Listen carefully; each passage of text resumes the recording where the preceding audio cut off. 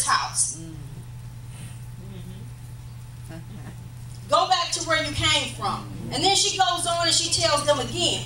Now I noticed that Naomi kept calling them her daughters. And then she said, my daughters, why are you going with me? Ain't no more sons in my womb. I'm too old to get married. And if a man was to come my way and I had kids, are you going to wait for those kids to grow up? Go back. Go back. So what Naomi was really saying was, look, if you go with me, you probably not going to get married. You're going to probably be an outcast because we don't even really deal with Moabites. Walking with me is going to cost you some things. Some things that you might really desire. Can you handle that?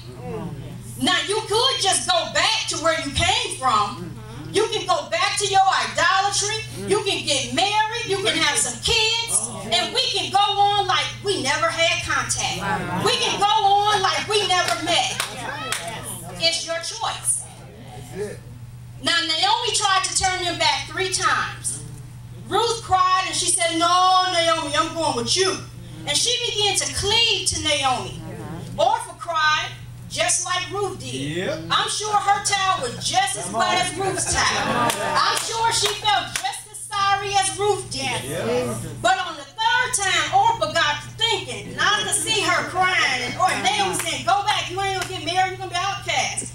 And I can see Orpah kind of look like, wait a minute. And I bet them tears kind of start to dry up. Because I believe her desires for what she wanted was greater than what Naomi was offering. She still wanted to get married. She still wanted kids. She still wanted that old way. She still wanted the place from where she came from. So she chose to go on like she never came in contact with Naomi. Not knowing who Naomi was. Which is kind of crazy when you think about it. Because she married the son. She had to be there. She had to see Naomi doing her. She had to see her worship. She had to see her prayer. She had to see the way she served her family. She had to see those things. I don't know what was taking place in her marriage. But she still said, no, that ain't for me. That's not for me. Now after So what Orpah done, after she thought about what Naomi said, she said, fist pound, and kissed her on her cheek. And she chose to go back to her idolatrous ways. Now up to this point, Naomi always referred to Ruth and Orpah as her daughters. But after Orpah made the decision to go back, Naomi referred to her as Ruth's sister-in-law. Because there was no common bound. There was nothing. So she said, you might want to go with your sister. And when Orpah began to turn back, she disqualified herself from being a daughter. She disqualified herself from what God had for her. Because she couldn't lay herself aside. Now in Luke 9:62, Jesus said, no man who puts his hand to the plow and looks back is fit for the service in the kingdom of God. Didn't say you wouldn't be saved, just said you wouldn't be fit for service in the kingdom of God. Maybe church, but not the kingdom of God. So Orpah didn't really have a metanoia. She didn't really have a change of mind. She was still full of herself, full of her desires, and what she deemed to be important in life. Which is a way a lot of us can be.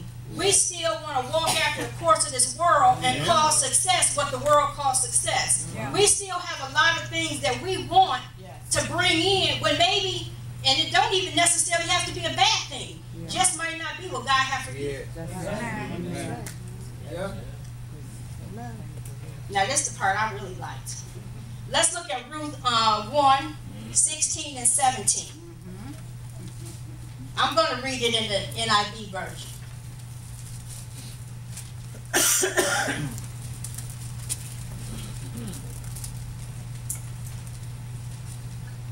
It says, but Ruth replied, don't urge me to leave you or go back from you. Where you go, I will go, and where you stay, I will stay. Your people will be my people, and your God, my God. Where you die, I will die, and there I will be buried. May the Lord deal with me, be it ever so severely, if even death separates you from me. Thank you, Lord. And I love Ruth's reply. Let me translate it to today. What Ruth said was, Naomi, don't ask me to leave you or turn back from you. I want to go everywhere you go, and I want to stay in the places you stay. If it's good for you, Naomi, it's good for me. I want to have the same convictions and the same core values you have. I want to serve the same God you serve. I want to serve them the way you serve them. And if anything happens and I become otherwise minded, I pray that the Lord will quickly deal with me. But not even death will separate me from you. Now, this is the kind of people God is looking for and raising up to serve in the house of God. Someone willing to count everything that they've acquired dung, that they might win Christ. Ruth made, let me say this too. When we faced with a decision on who you're going to serve, this is the same kind of stand we should have. When you out and about and things are said about your place of worship, this is the same stand you should have. Because you know it's right here. So Ruth made a strong stand for God. And I believe that there was a hope on the inside of Ruth for what she hadn't even seen yet. She only had a glimpse of what was to come through Naomi. So she didn't even know what was about to take place, and she still made that stand just simply based on the time she spent with Naomi when they were in Moab.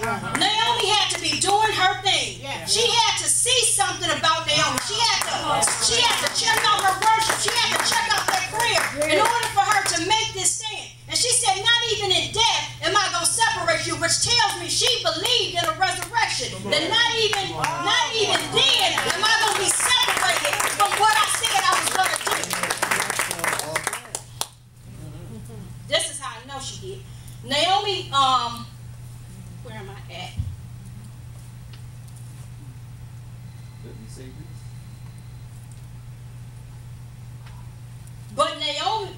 But it was enough to persuade her. She didn't say, I'm going to give this thing a couple of days. I'm going to see where this goes. I'm going to come check out this ministry. I'm going to see where this ministry goes. I'm going to give it a couple of days. And then I'm going to see if this is something I'm going to do.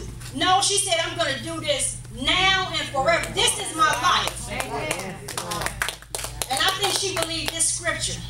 For bodily exercise profit little, but godliness is profitable unto all things, having promise of the life that is now and that which is to come.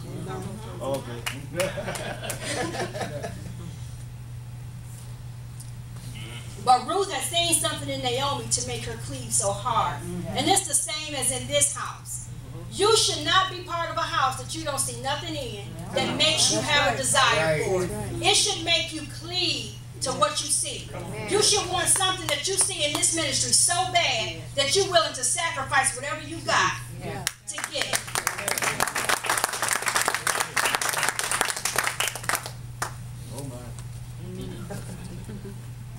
See, there has to be something in the house that you have seen or heard that sparks a desire in you for it. And when Ruth saw it, she was not letting it go. She didn't care how many times Naomi said, this might not be for you, go on, go on. She still stood her ground and said, no, I'm going. And she was willing to leave all she had previously known, all her previous thought patterns,